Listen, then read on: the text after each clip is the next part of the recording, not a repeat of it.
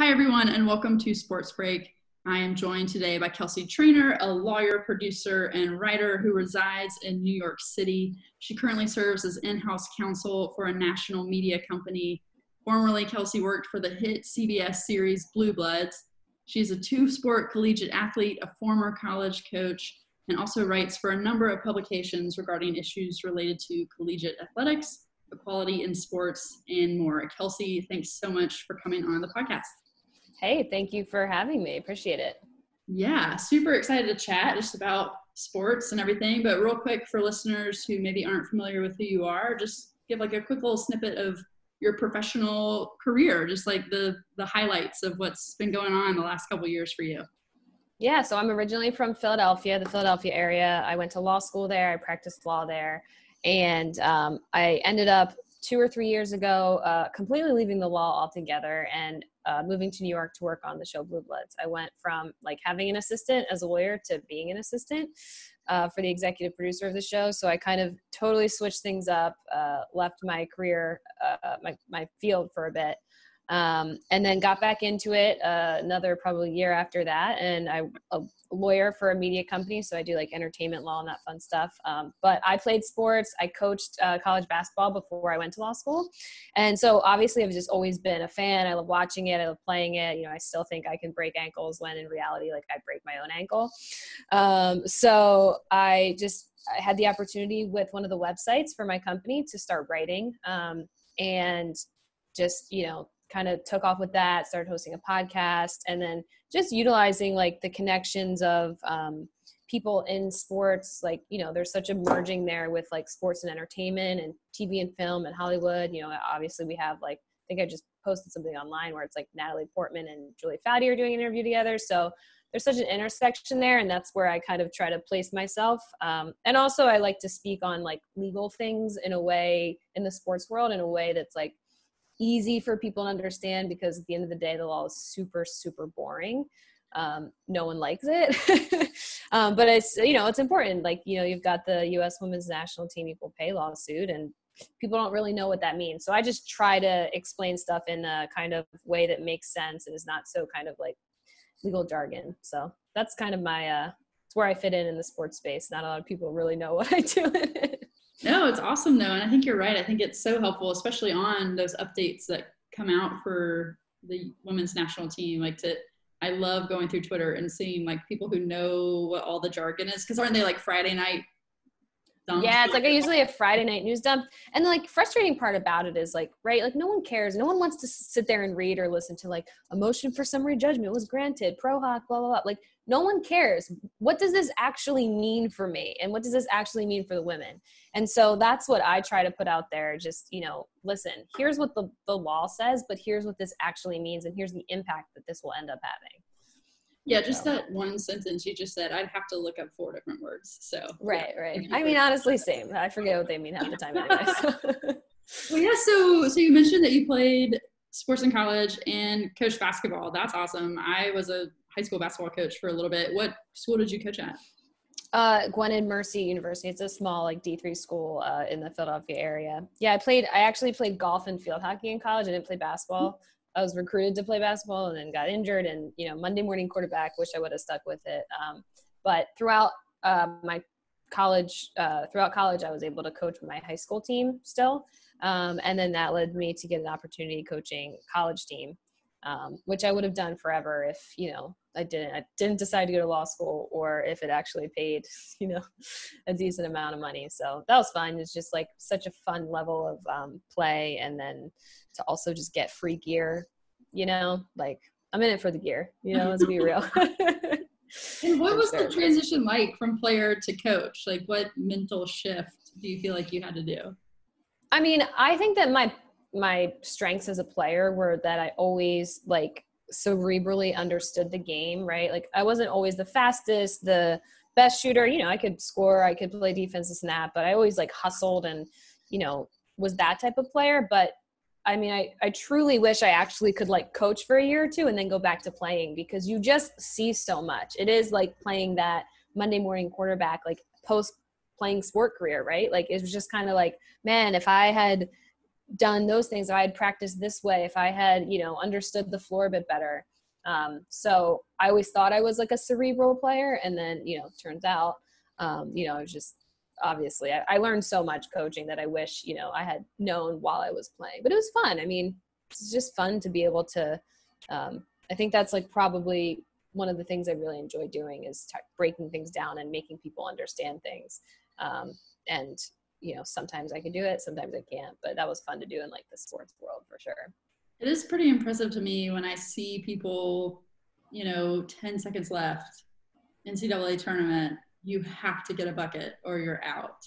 And like, I don't, I would love to, maybe I need to have a coach on here or something, because I would love to know, do they just have like a quiver of plays that are running through their head? Yeah, they do. They really do. I mean, you prep for those things. And that's why the best coaches are the ones that like, every practice you end on the same way. It's usually like a end of the game situation. But you have those like 2 or 3 things in your head that you know what to do. And you also know what to do if they're playing this defense, if this player's on the floor. Like it gets to a certain point where you've practiced so much and you've prepared so much that in those moments with 10 seconds left, the coaches that are winning and the players too are the ones that have prepared for every single scenario. Like practice should always be harder than the games, because then at the end of the day, the games are, just for entertainment, at some point for sure. I love that. Practice should be harder than the games. Yeah. They should over prepare. Who are some of your like favorite coaches? Like who do you think just like knocks it out of the park? I mean, listen, I got to go with the Philly Love and Dawn Staley, and USA Basketball. I'm just such a big fan of her as a person, from her time at Temple University, where she was actually playing in the WNBA while coaching Temple, like women do it all. And, to see what she's done with South Carolina and that program is just so fun. And so I'm a big fan of her as a person. I'm a big fan of her as a coach. I think she looks out for her players, and I like how our team plays, like the style of offense and the defense. And I think it recently came out on Netflix, her coach's playbook. And just like getting to watch her, it's a goal of mine to like actually get down there and watch like the game in South Carolina. I was supposed to do it in March, but of course, everything happened. But just to see how she talks to her players, like she teaches them and she understands that it is kind of more than a game. Like, sports are a microcosm of society. So you're not just teaching young women, how to run a play, you're teaching them how to handle adversity. You're teaching them that, this is, if you don't feel comfortable here, if you're not, something doesn't feel right for you, good. It shouldn't. You're new to this. This is a place of growth, and you grow in your, you grow outside of your comfort zone. I'm a big fan of Dawn. Yeah. Yeah. I love seeing her and Asia Wilson's back and forth. Oh my God. It's so funny. Yeah. She's great. She's been really cool to me. Just like personally. And then, I don't care. I totally fangirl over her. She's awesome, and then that Philly Love, like there's no love like the Philly Love for sure. You even have a statue for it. Yeah. So were you supposed to be at the women's national like Final Four or the tournament? No, I wasn't actually going to go to that because, much to sometimes my dismay, like that's not my day job, right? I'm a lawyer for a media company and have to work not in that area. The sports stuff that I do is, for the most part, it's kind of fun. And I do like write for places and host podcasts, but I obviously have a duty to my company. But I was going to head down to, I think they had their last home game in March. I was going to try to head down to that after the She Believes Cup, I think. And then just, thought better of it maybe with everything going on. The last sporting event I attended was the She Believes Cup. Good one to go out on. Yeah, it was pretty epic. I got to see and hang out and, meet some cool people there. So that was fun. That's awesome. I know it's been a weird time. I mean, this will air after the fact, but they've just announced that they're doing the camp now in Colorado, and right. So maybe some coming back. I don't know. And you've got some players, like obviously Meg Rapinoe and Julie Ertz and Carly Bouillard on that list. It's so crazy to think like they haven't played soccer for a very long time, but they're world-class athletes, right? At the end of the day, like they're going to do, if they want to play in the Olympics, they're going to do what they need to do to kind of get in shape and stay in shape and form. And you know, I just don't think there's any way you're telling like Meg Rapinoe that she's not going to be on that team any way, shape, or form. Personal opinion, but I don't know. Yeah. Right. Yeah. Okay. Well, so taking it back to the sports that you played in college. So golf, like what did you love about that? What was hard about that sport? Because it's individual, but also you're on a college team. Yeah. Yeah. What was it like? Golf was interesting because I like played growing up. Like I have 2 older brothers, and I would just like go to the driving range with them or my dad or something like that. And I obviously wasn't recruited to play. Like I was fine. I was okay. And my college started a women's golf team, and a few of my friends were on the men's golf team. They knew that I, you know, played, or we had talked about golf, and they kind of recruited me to join the team. And I literally looked at it like kind of the same way. I was like, so wait, I get free country club membership, free golf gear, and I get to leave class. I'm in. Yeah. You know, I wasn't like the best person on the, I guess whatever you want to call it, the team, but I wasn't the worst either. I actually had my first, I have the most epic story of my first collegiate golf match. I was in like one of the later groups, and in my head, all I could think about was, I'm going to whiff. Like, I'm going to I'm going to beat this up. Okay, we got the E. Right. Okay. I was like, I'm going to mess this up so bad. And lo and behold, I get up there, I swing, and I whiff. The ball literally goes like 10 feet ahead to the left. And I'm just like, cool, tight. But from that point in my mind, it was like the best possible thing that could happen, because nothing else, like the rest of the time, like great. You know, I sunk that, the putt on that first hole was like, you know, super far away. And I had other coaches coming up to me like, dude, that was like a really good putt right there. And I was like, yeah, no, I just messed up my first, you know, I just messed up the first part. But it was a humbling experience for sure, to kind of totally do exactly the worst case scenario for my first collegiate golf match. But yeah, turned out okay. Well, and the nerves, I'm sure, like all of that played a role. Right. And I played I never played golf competitively until college. And so that was like a new thing for me. If you put me in a basketball game or a soccer match or anything like that, I would have been fine. But I was like, I don't know how this works. Like, yeah, it was fun. Definitely fun and humbling for sure. Well, and that's one of the things too that, like, in talking with a lot of people about growing up playing sports, that they learn is you can't quit, right? Like you have to keep going. And so your very first shot, if you had just walked away, it'd been like, yeah. Oh, I wanted to, like, there was trees to the left. I just wanted to like go hide behind all of them. Yeah.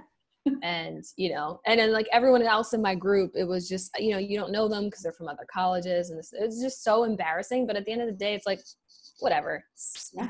The worst thing I thought could happen to me happened, and I'm still here and I'm still fine. So you persevered and you made a stinking good putt, and there you go. Yeah. There you go. Crushed it. Yep. Yeah. Super fun. That's awesome. And I think that is something that's so true. Do you feel like that's helped you like later in life? Like that kind of mentality of like, what's the worst that could happen? Or like, I'll live through it and keep going.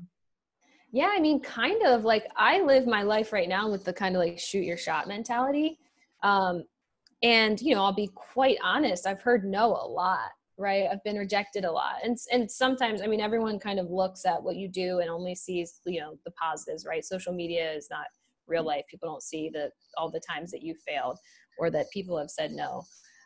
But I'll tell you what, there've been plenty, and they've been often, and they've been, you know, they put me in lows, right? Like there's been times where it's just like, man, I can't get out of this, or I can't make something happen.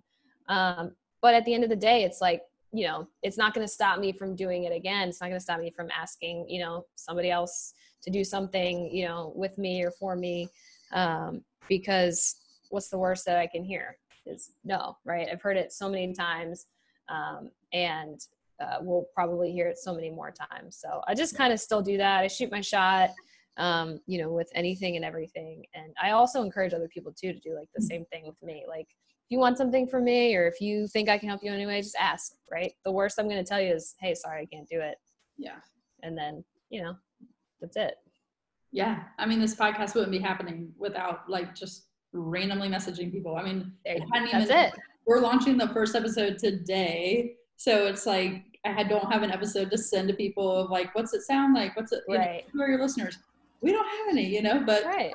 what's the worst, What's the worst? It's Yeah. it's all, yeah. And it's also too, like, about doing things that you're passionate about, which is I've learned, in the past few years, is like, you can do your work, you can this and that, but at the end of the day, you have to care about some of the things that you're doing, and they don't have to be your work. They could just be for fun. They could be, something that could become something or could not, but as long as you're enjoying it, then, why not? Yeah.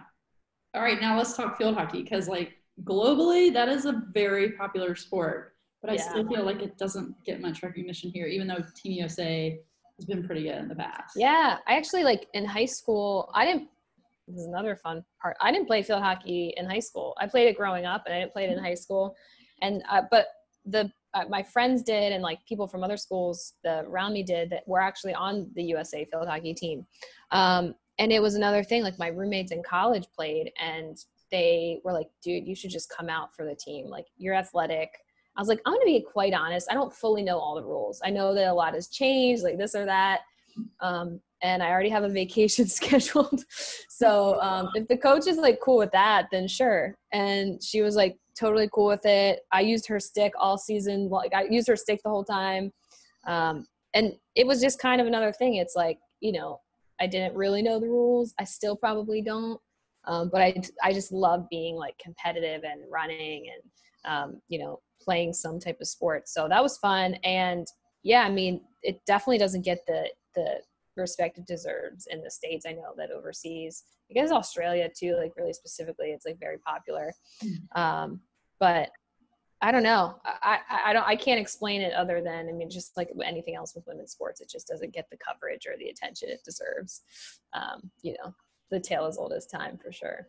Yeah, I mean, I know it's pretty big in Argentina. Like, that's, I think, the most popular sport for girls, and India too. It's pretty big, but yeah, it's like drops in the bucket. Unfortunately, we're going to get there. It's in the Olympics, so that's we are literally trying so hard.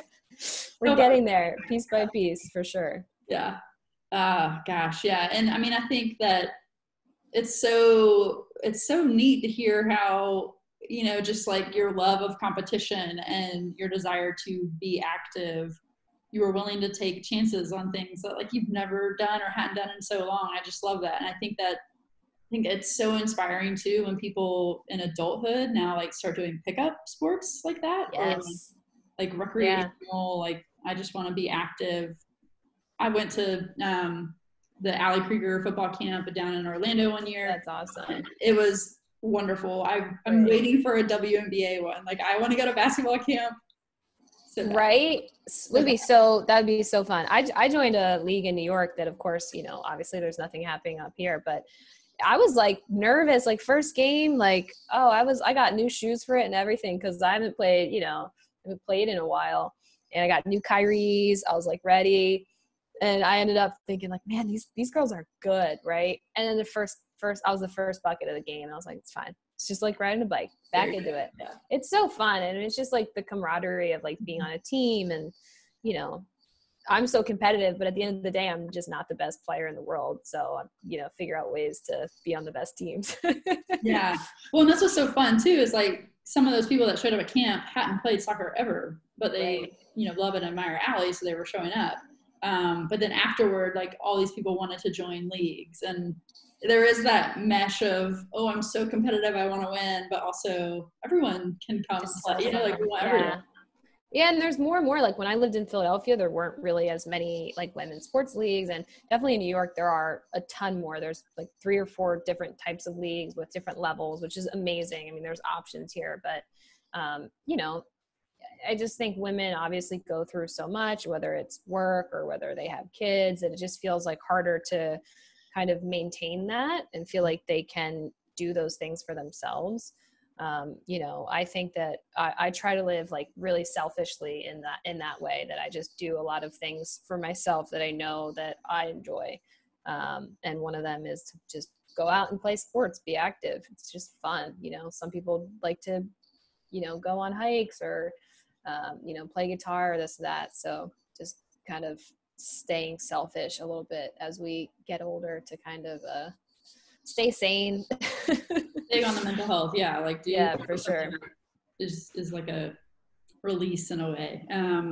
Yeah. So real quick, just want to talk about Philly because I feel like it's such a unique city and there's so many sports and like Rocky is like synonymous with Philly. Like the community I just know is so passionate about sports in general. How do you think that, how do you think, I guess I'm trying to think of what the question would be. I think we both agree they're important, but how do you see that woven and like living there? Is it just everyone's talking or buzzing when it's game day, or what's it like in a community like that? Yeah, it's pretty epic. And I'm going to throw this back to like, I grew up playing kind of every sport in Philadelphia, and the Philadelphia sports, like there's, you've got football, you've got this and that, but like, if you actually think about it, it's a mecca for women's basketball, right? If you think Muffet McGraw, Gino Ariema, Dawn Staley, right? If you think the players, Elena Deladon, Natasha Cloud, like I'm just listing off some people there. The list goes on and on and on.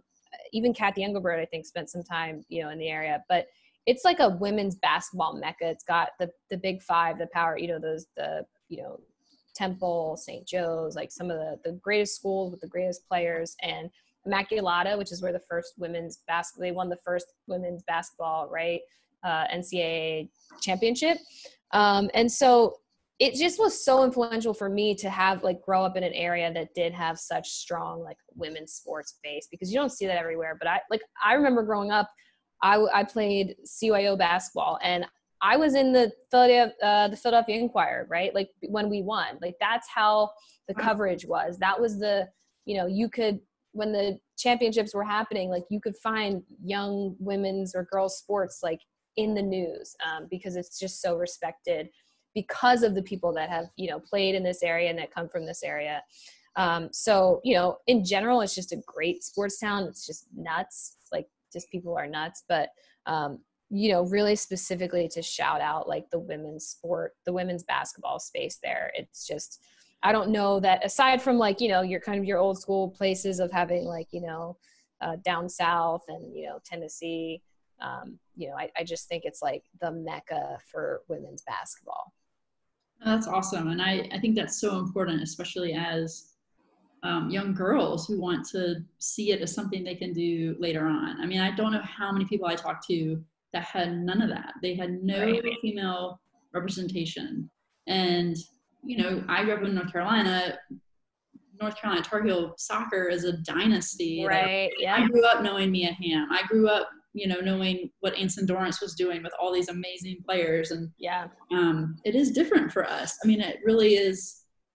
You just think of people maybe, I don't know, in certain areas of the country that don't have that major influence, or maybe it's Friday Night Football is kind of the only thing that people really harp on. And it's, I am so thankful to have had that. Even my high school coach, she played for Gino when he coached at McDevitt High School. It's a small Catholic school outside of Philadelphia, right? So just even having all those connections, I played AU with Elena Deladon, not on the same team as her. We just always tried out together, and she would just be down on one end making every single basket while the rest of us 10-year-olds were on the other end, not wanting to shoot with her because we would look bad because, she was making everything and we were, everyone else was so behind her.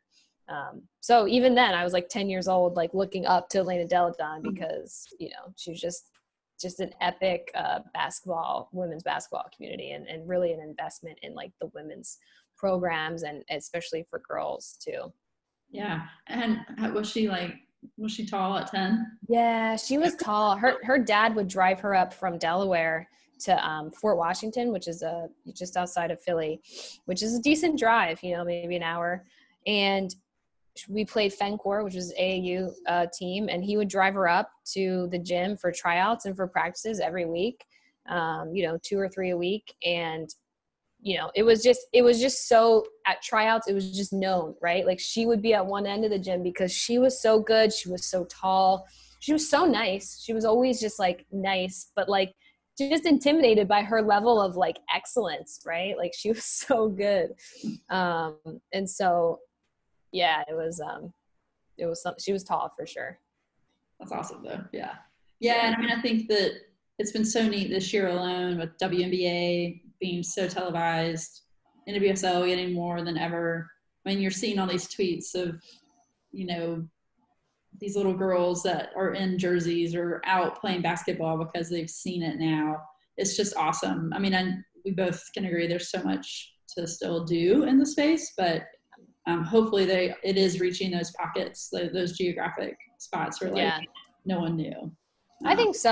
I've been, I'm probably one of the first people to always harp on the lack of coverage. And clearly, there's so much more we can do, but I have been thoroughly impressed over the past like year and a half, 2 years of what, the grassroots, like what people have been able to do from smaller grassroots media outlets, but also that I think has put a lot of pressure on the bigger places, the ESPNs, CBS and Fox, to really up their coverage of this stuff. And obviously you're seeing it, right? The WNBA and the NBA for the first time ever having their finals at the same time. And the WNBA's final game was up, I think like 44%. While the NBA is happening. Right. And so I think that's just huge. And the reason that is because it's been on ESPN all, not all the time, but it's been on major networks where, it's a Saturday afternoon. If you're some random guy that doesn't watch women's sports, maybe you're sitting home watching TV, switching the channels, and you turn on the TV and you see the WNBA games on. Well, maybe you're not going to watch it, but what do? They put it the game where Diana Taurasi's playing.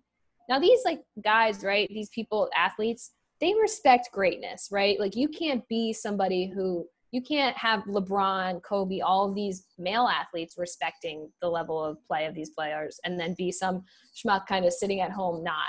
So you see that, and then it's a reminder like, oh man, I forgot Diana Taurasi's still playing basketball. Man, she's the bucket.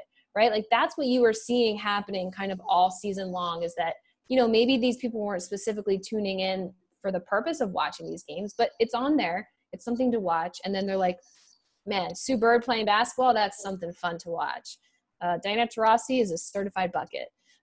And so that's, I think, something that like we've definitely been seeing all season long, and it's, it's a result. So there's still so much more to do, but I definitely think that we've seen a lot of improvement in the coverage. And just shout out to the people doing it, RH Chambers, Erica Ayala, just so many people who are putting in the time and, their livelihoods basically. And hopefully, that will reap rewards for them for sure. Yeah, I hope so too. Well, thanks again for joining us. Are there places people can find you, find your work? Where can people get in touch? Yeah, I'm usually on Twitter at KTrain11, KTrain_11. God, I forgot. And Instagram at KTrain11. And, I'll usually just put out any work that I do there. So I write for a bunch of different places. And, you expect to find some women's sports content and then definitely some pictures of like me with pizza. Those are my brands. I did like your, then and now, and it's like, yeah. That was right. Awesome. Yeah. Listen, I don't have anything to show for it other than I remain, very on brand to who I am as a person. That's awesome. Well, Thanks again so much for joining us today. It's been a lot of fun just to stroll down memory lane, and thanks again. Appreciate it. Thanks for having me.